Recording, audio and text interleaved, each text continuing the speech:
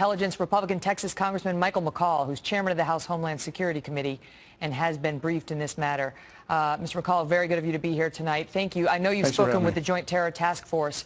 What is the latest? And again, for our viewers, we are attempting to avoid saying this shooter's name, but he has been identified as far as you know. And what do we know about him? Well, I won't say the name out of respect for your show, although it has been identified.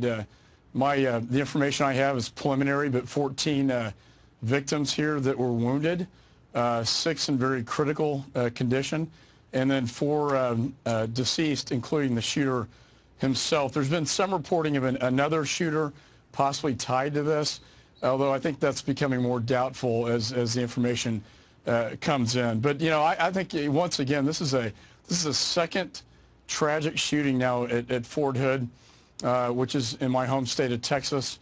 Very, very sad.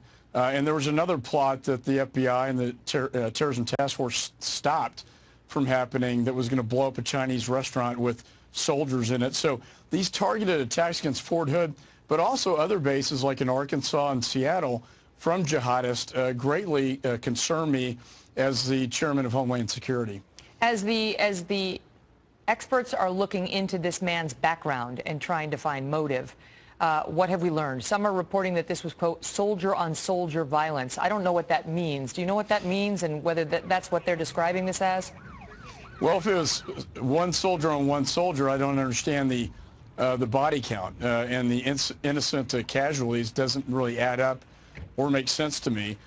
Sometimes there's what they call suicide by cop, where they go in and want to be killed. But we don't know really the motivation at this point in time, which is obviously critical.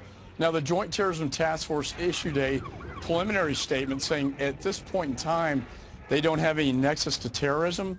But I would say that's very preliminary in this investigation. It's just started, and I would never rule out that possibility, particularly given the track record and the unfortunate history not only at Fort Hood, but at other military bases. Had there been any warning or chatter, to your knowledge, with respect to Fort Hood and possible violence there? No, my understanding is no. I think had there been, I think this could have been prevented.